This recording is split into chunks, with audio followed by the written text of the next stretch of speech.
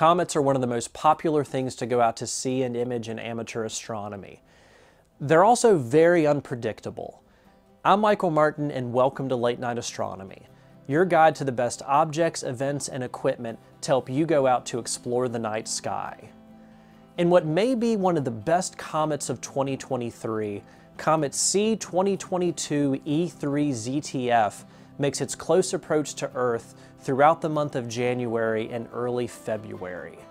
ZTF begins January in the northern hemisphere by rising in the northeast around 2:30 a.m. in the morning. As the month goes on, it'll move higher in the sky each night, making for better views at more reasonable times each evening. While it begins January in the early morning sky, it moves quickly each night and will be near the constellation Comet for its close approach to Earth around February 2nd, giving us some nice views of it all night about an hour after sunset.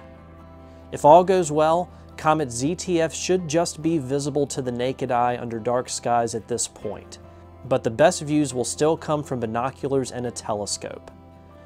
Throughout February, both northern and southern hemispheres can track it traveling through the constellation Auriga and Taurus, with it even coming close to Mars on February 11th.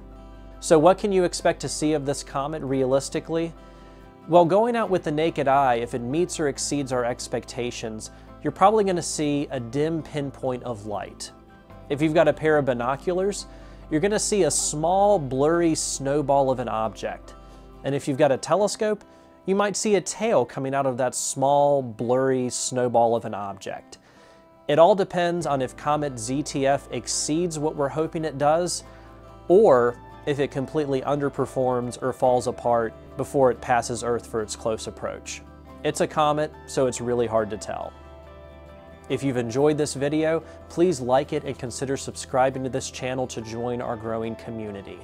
And please let me know of any experiences or questions that you have out viewing or imaging Comet ZTF in the comment section below. Thank you all so much for your continued support, and clear skies from Late Night Astronomy.